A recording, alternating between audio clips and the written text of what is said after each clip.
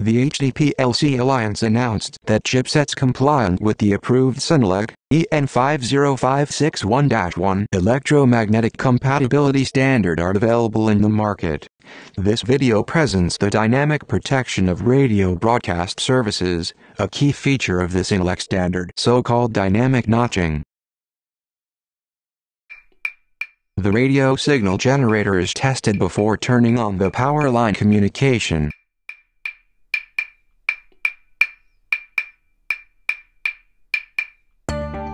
The power line communication is turned on.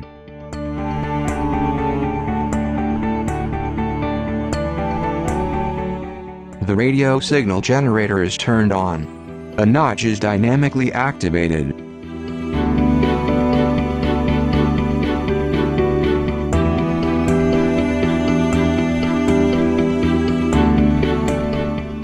The notch remains active after the detection of the radio broadcast service has ceased, to consider reception radio fading.